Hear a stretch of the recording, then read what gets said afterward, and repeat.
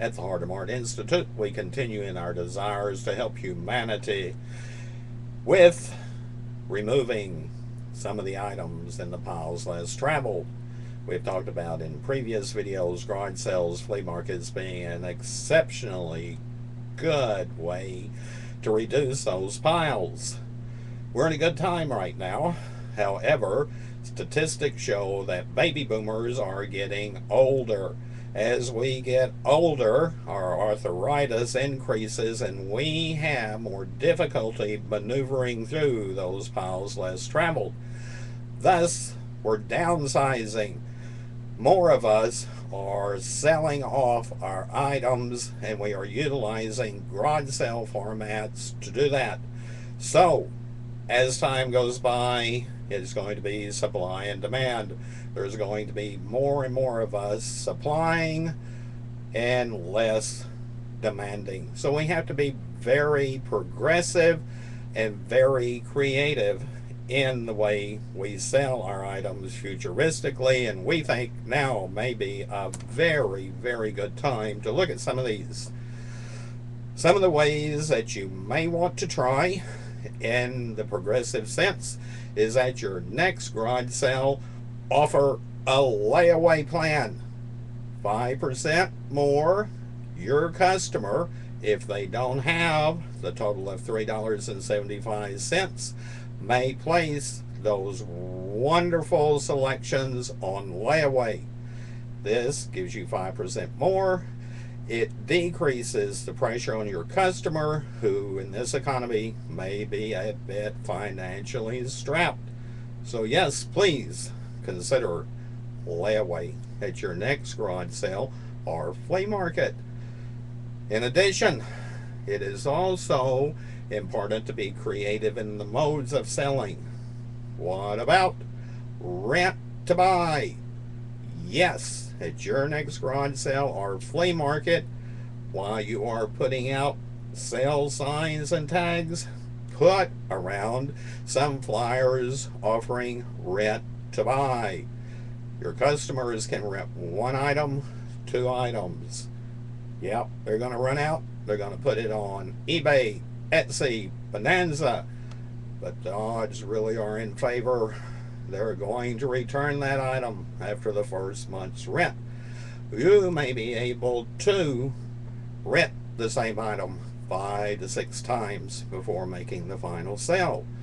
In addition to that, we are going into a period where garage sales, flea markets are very trendy. We have talked about that. More and more people are wanting to get into those with us.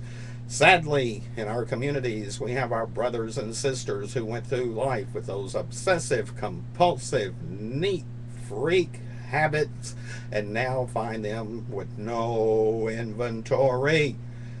We must give them the opportunity to have the available resources to join in the socialization, the entertainment, the promotional means of garage sales and flea markets. So rent to own means also that you can rent items in bulk.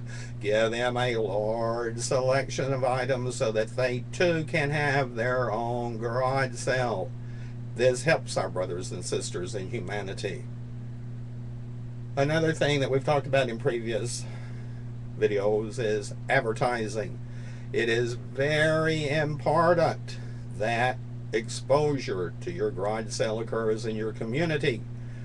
A means to do that is relatively inexpensive is get you 2 to 3 people, make you some rather large signs and have them picket your garage sale. Have on these signs, garage sales are a threat to our garbage men. Our garage sales are shutting down our dumps. These picketers may well get the media involved, may well get the labor unions involved. The more people, the more attention, the more consumers you will have arriving at your garage sale. Picketing, cheap, inexpensive. Another concept that we have utilized in our society for a long time is sex appeal. It is important that you advertise appropriately if you use sex appeal. Please do not do as those 6 elderly women did lying out in front of their retirement home. It was asked, what are they doing lying nude out front? The response was, they all were prostitutes earlier in life and now they're having a garage sale. Please, community standards, morality, and advertising, but do appropriately use sex appeal. We hope that these few pointers will help you in your progressive thinking of future sales. At the Hoardermart Institute, we encourage you not to be the weakest link in the commercialization of our hoarding and the piles less traveled.